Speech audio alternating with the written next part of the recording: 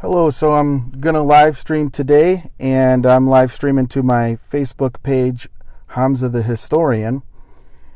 And I want to talk about today what is modernity, and it's going to be an introduction to what is Orientalism, more or less. And so I'm going to talk about, modernity from the perspective of trying to understand Orientalism.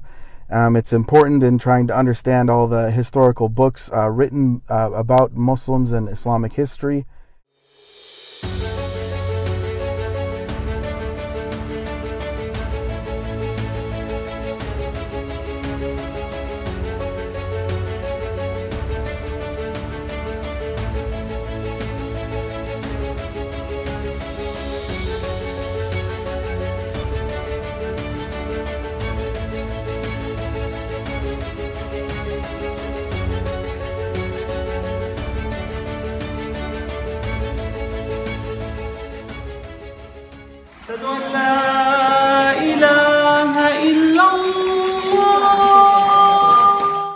And I'm going to start with a quote from Edward Said, the famous author of the book Orientalism, and this quote is from his book Culture and Imperialism.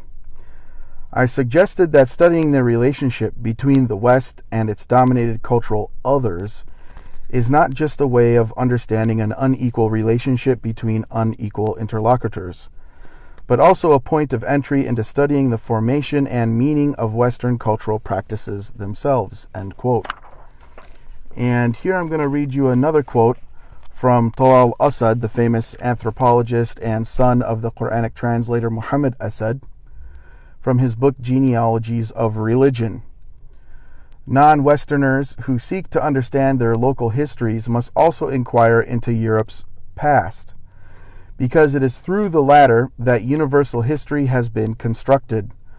That history defines the former as merely local, that is, as histories with limits. The contemporary history of political Islam has been defined in just this way. The European Enlightenment constitutes the historical site from which Westerners typically approach non-Western traditions. That approach has tended to evaluate and measure traditions according to their distance from Enlightenment and liberal models. End quote. So what is modernity? I'm going to try to summarize it as much as I can. This will be a slightly longer video. So this question is still hotly debated alongside such questions as when did modernity begin? Moreover, the Enlightenment was not a monolithic enterprise. With whom did modernity begin? In other words, when did the Renaissance end and the Aufklärung, Enlightenment, begin? Frankly, I lament the trend in the Anglo-American academe to parrot Immanuel Kant as the father of the Enlightenment, often citing his article Was ist Aufklärung? Was ist Aufklärung? What is the Enlightenment? In Berlinische Monatsschrift. Okay, the monthly publication there, the Berlin monthly publication. And then Michel Foucault's subsequent commentary on it. Rather, I would posit that a more tenable starting point to modernity is with Rene Descartes, who died in 1649, and it started on the 10th of November in 1619. What Descartes does is define humanity or humanism as the deity and anchor around which all epistemological claims must be based. An abstract universality which became known as anthropocentrism. Certain knowledge is based solely on the Cartesian Cogito ergo sum. I think, therefore I am. It's a very narcissistic way of thinking. And there are different answers. You could say, I think, therefore God is. I am, therefore I think. And so Islam, for instance, was strongly non-anthropocentric and refused man's domination over nature. Some have even said that the cogito ergo sum could not have come into being without the prerequisite I conquer, therefore I am, or ego extermino, I exterminate, therefore I am, due to the 16th century's inception of modern colonialism and genocide. Descartes is allowed to perceive himself as the center of the world because he has already subjugated the world literally. Perhaps it's also worthy to mention psychoanalysis' rejection of the cogito as madness, alienation, and the cogito's failure to take the unconscious into account. So for that, you can see Jacques Lacan's presentation in psychical causality in his Iggers. The narcissism of self-consciousness, which is the locus of all external a posteriori knowledge, the self-affirming hubris has power over and freedom from all external objects. Therefore, nature, which is threatening and unknown, is dangerous, and thus nature must be reduced to the familiar contents of our mind. To do so is Kant's maturity, that he beseeches us all to come into from our unnatural immaturity. In other words, both Descartes and Kant are prescriptive in what it means to be human. They equate the cogito and maturity with true human nature and do not allow other ways of being human that are immature. In other words, it's Eurocentric and racist. The non-adult is thus non-human. It is these ideas which characterize modern thought and go on to underpin colonial justifications via contrasts such as maturity and immaturity, developing, developed, progressive, primitive, civilization versus barbarism, and so on. It is Descartes who was a founder of modern discursivity. It was the Cartesian Cogito which became the primary coordinate and reference point of modernity, a modernity which has become hegemonic as a political goal. Quite convincingly and cogently, Slavoj Zizek observed that at the heart of the Enlightenment project was the injunction, reason about whatever you want as much as you want, but obey. And who is the biggest pill pusher of modernity today? It is America. I think, therefore I am, and whoever does not think is not I, but the other. Whoever does not think, that is, follow Enlightenment epistemologies, is not us, but the other. That must be subjugated like a natural object and coerced into Kantian maturity. Unfortunately, Zizek has often pejoratively called this decolonizing approach to the cogito as New Age critique, despite pre-modern indirect similar repudiations of the cogito. Zizek posits that the cogito, rather than being anthropocentric, involves the Copernican turn, decentering and reducing humanity to insignificant grains of dust in the infinity of the universe. Zizek claims that Descartes is radically anti-humanist, thereby dissolving the Renaissance humanist unity of man as the highest creature, the summit of creation, into pure cogito and its bodily remainder. However, was Descartes radical enough? I think not. Descartes' desubstantialization of the subject into a grain of dust still left the kernel of Cartesian dualism, which allowed the cogito by its very essence to hold onto its narcissistic hubris, stripped of all else. Cartesian dualism debased the subject into a mere worldly object, thus laying the groundwork for modern science, yet simultaneously allowed this human subject-object with cognition to be conceived as the owner of all natural objects, including other human objects or subjects, such as animals and the environment, are more objects of subjugation available to be exploited with no protection. Humans became conceived as property, and as property had rights, but whose rights protected whom? Certainly we know of the case of American slavery. These property rights protected the slave owners and not the enslaved themselves. Along with the Cartesian paradigm, which would become the central domain or episteme of what we now call modernity, what would emerge peripherally and or underneath it was Western capitalism, Protestantism, and the modern nation state, with secularity riding on its back. Even the eponymous Karl Marx praised the British for colonizing India. Modernity, that is, the gospel of rationality, is an ethical obligation to proselytism of spreading their version of humanity upon the barbaric, immature, developing primitives. They must civilize, cultivate, enlighten, and ennoble the human race, and possibly force them to be Protestant as well. Strangely enough, the whole modern enterprise is largely thought to have sprung from Catholic-Protestant wars, where if religious diversity could be forcibly eliminated, so much the better. Lipsius urged if that was impossible, then religious toleration should be enforced by the state. In addition, there is something poignant about how betraying native informers such as Ayaan Hirsi, Salman Rushdie, Azhar Nafisi, Ibn Warraq, Irshad Manjo, etc., so on, excite Christian Protestant fundamentalists even now. Not only do they testify to the colonizer imperialist compadres how backward the other really is, but also how noble they can be once they adopt modernity's way of being. This betraying native informer plays a key role in making the inversion of fact by fantasy appear logical. There is no longer any need for expert knowledge when Ayaan Hirsi can translate the native sentiment to the West. This new episteme, Talal Asad captured most irrudiciously when he said, "Modernity is a project, or rather a series of interlinked projects that certain people in power seek to achieve.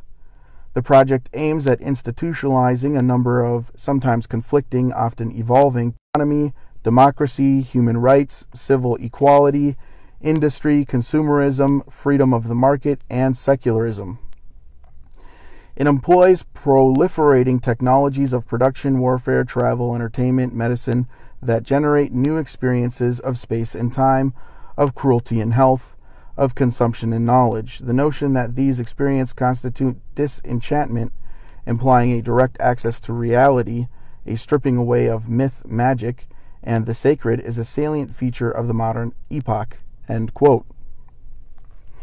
It is this Cartesian Cogito and Descartes' known passion for mathematics that were the foundation for the disenchantment, or the alleged direct access to reality, which would be forcefully imposed on all those the West sought to dominate.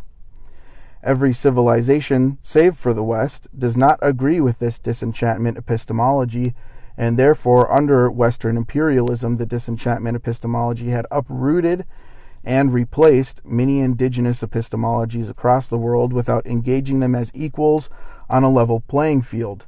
Leila Gandhi gives a great definition. Colonialism, then, to put it simply, marks the historical process whereby the West attempts to systematically cancel or negate the cultural difference and value of the non-West. End quote. Hamid Dabashi notes, "From modernity to post-modernity, from structuralism to post-structuralism, from constructivism to deconstructivism, European philosophers chase after their own tails." End quote. Thus, the question is proposed, why is European philosophy just only philosophy, but African philosophy is ethno-philosophy? Afterwards, Hamid Dabashi answers it himself. The question of Eurocentrism is now entirely blasé. Of course, Europeans are Eurocentric and see the world from their vantage point, and why should they not? They are still inheritors of multiple now defunct empires, and they still carry within them the phantom hubris of those empires. They believe their particular philosophy is philosophy, capital P, and their particular thinking is thinking, capital T. While everything else, as the great European philosopher Immanuel was wont to say, dancing. End quote. Dabashi brings this full circle in a level way when he says, compared to those liberating tsunamis now turning the world upside down, cliché-ridden assumptions about Europe and its increasingly provincialized philosophical pedigree are a tempest in a teacup. Reduced to its own fair share of humanity at large, and like other countries and climes, Europe has much to teach the world, but this will now take place on a far more level and democratic playing field, where its philosophy is European philosophy, not philosophy with a capital P. Its music is European music, not just music with a capital M. And no infomercial is necessary to sell its public intellectuals as public intellectuals. End quote. With the playing field leveled, Dabashi invites his European colleagues to truly understand their European thinkers by studying non-European thinkers, where he says, "On this site I wish to teach them Ahmed Shamlo, Nazim Hikmat, Mahmoud Darwish, Ahmed Faiz, in gratitude for what I have learned from their Heidegger, Derrida, Badiou, and Rancière. I wish to invite European philosophers to read these poets, and not through the exoticized lens of Orientalism or area studies, but with the same attitude of critical intimacy that they approach their own philosophers. Thus, I wish for them to join me in collapsing the binary between philosophy and poetry, to stand next to me as I show them poetic philosophy of our poets, teaching them how to read philosophical poetry from Nietzsche to Blanchot. If they read Shamlo, they will understand Heidegger on Rilke better, and if they learn Darwish, they will understand Langston Hughes, James Baldwin, and C.L.R. James in a whole different light." End quote. But how are post-colonial subjects, whether they be in Southside Chicago, the Bronx, Cairo, Mogadishu, Tehran, Istanbul, Johannesburg, and so on, supposed to move forward in a world system which has displaced and infected so many indigenous epistemologies? What is the post-colonial predicament of the subverter? Post-colonial subjects are a product of modernity, whether they like it or not. Formed and molded in modernity, yet they can subvert modernity, a dualism alluded to by Franz Fanon and has become ubiquitous in post-colonial literature. Often, no matter how hard the post-colonial subject will want to genealogically and archaeologically revive the pre-modern past, one cannot completely do so without seeing the past via the lens of modernity. That is, there are always vestiges in our psyche and even our psychological imprints upon our bodies from modernity. So the post-colonial subject may try to revive the best of his or her ability, indigenous epistemologies, and subvert modernity from within, but inevitably the residue of modernity will always remain. In other words, many post-colonial subjects are thrown into existential crisis and become intimate with the paradox that what is eminently desirable through Englishness, a job or power, is also and at the same time rendered utterly undesirable once again through the taint of snobbery or the good life. To speak in the desired way in English is from now on to also learn how to speak against oneself. It is to concede that his tongue is warped. And that's from Leila Gandhi. Ibrahim Franz Fanon effectively applied his psychiatrist training and his expertise to say that colonial subjects experience a mass Stockholm syndrome, which leads them consciously or subconsciously to identify with and seek to serve the colonial agency. Hamid Dabashi says this is most highlighted by Mustafa Said and Tayyib Saleh's Season of Migration to the North, where Mustafa Said uses his knowledge of Arabic and Africa to tell the British what they want to hear. Undoubtedly, Tayyib Saleh was heavily influenced by Franz Fanon, and the main character, Muhammad, embodies this existential Stockholm syndrome post-colonial crisis when Muhammad attempts suicide, but digresses instead, exerting his rage on the waves, swimming until his self-realization of volition manifests. This Stockholm syndrome appears to be the driving thrust behind Layla Abu Layla's Lyrics Alley, in which many of the it's Layla Abu Ila Lyrics Alleys, in which many of the protagonists of the story strive to be everything modern and English. And that's a post-colonial historical fiction book there written about Sudan. In fact, one of the harshest criticisms of Edward Wadi Said by other anti-colonialists is that he remained anchored and defined by a series of premises and assumptions that reinforced the very modernist and liberal positions that gave rise to Orientalism as a modern field of inquiry in the first place. That's a criticism leveled by Wa'il Halaq in his book Restating Orientalism. You can find that page 232 and 242. This is not without substantiation and was a position that Said was well aware of himself, which he called secular criticism. He is the one who essentially started the modern academic field of post-colonial studies proper, one of his brilliant insights insists that literature written by the colonizers during the colonial period ignored power dynamics, where he says, when supposedly otherwise neutral departments of culture like literature and critical theory converge upon the weaker or subordinate culture and interpret it with ideas of unchanging non-European and European essences, narratives about geographical possession and images of legitimacy and redemption, the striking consequence has been to disguise the power situation and to conceal how much the experience of the stronger party overlaps with and strangely depends on the weaker. And that's from Edward Said's Culture and Imperialism, page 191 to 192, end quote. One stark example of this glossing over the power dynamics of colonization is the historical fiction The Caesariana Tree by W. Somerset Maugham. While at first glance the book may seem vacuous, vapid, casual stories about white colonizers and their privileged woes, there are some other bizarre features that strike the contemporary reader.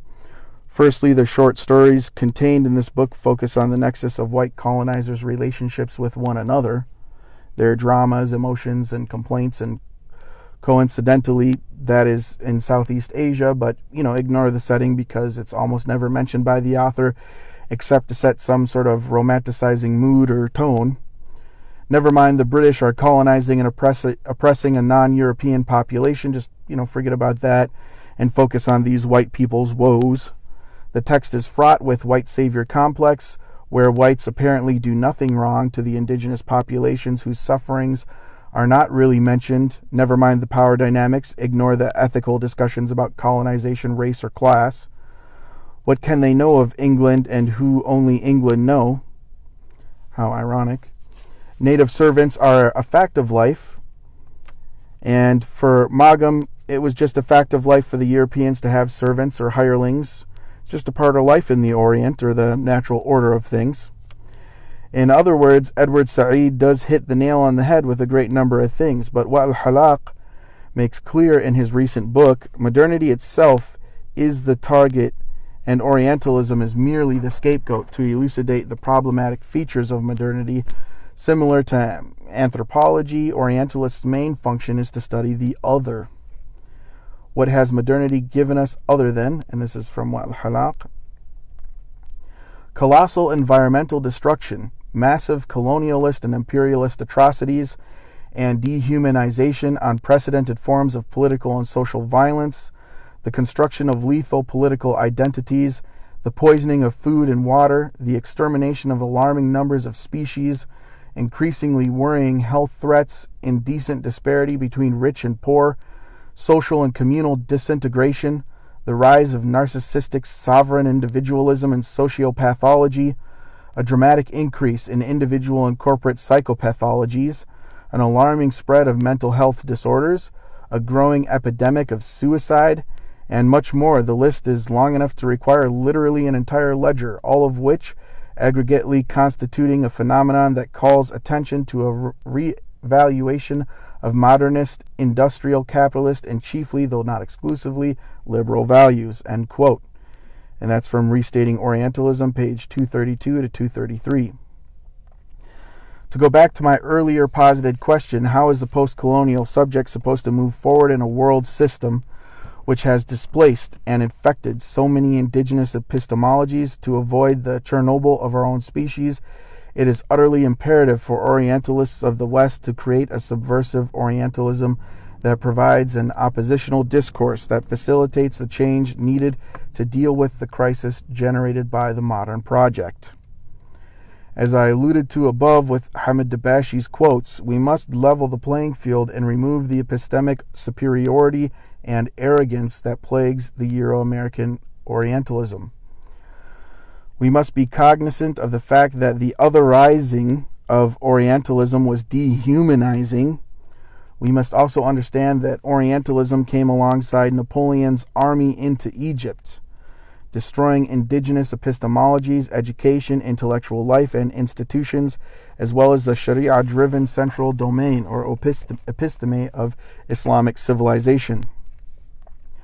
Rather than oppositionally conforming the rather than oppositionally confronting the other and the other's rationality as theological, mythological, or metaphysical, or cosmological, and so on, we as post-colonial historians should engage with all human thought on an equal playing field. In other words, we have to engage indigenous non-Western epistemologies with our own epistemology democratically, rather than dismissing them as irrational, as some do by calling indigenous historical sources as vague and therefore untrue or irrational, or mythological miracles or legend, or that it's uncritical and biased, as if the Orientalist has no bias himself.